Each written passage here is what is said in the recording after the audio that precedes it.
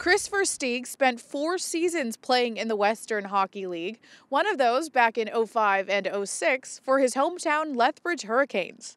In his early years, he played for the Lethbridge Minor Hockey League, and today he credits North Lethbridge for who he is as a player and a man.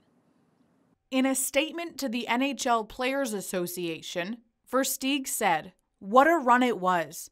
A kid from North Lethbridge who played on the streets every day, dreaming of playing in the NHL."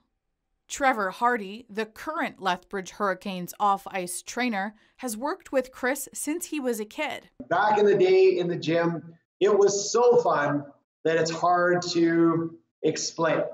Like, he would make up rap songs all the time, and he would substitute the guys at the gym, names for the names in the songs, and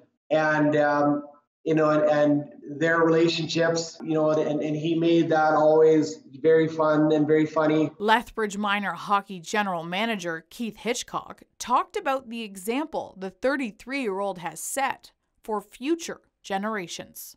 A lot of people in our community looked up to Kris and saw what happens when you put the work in.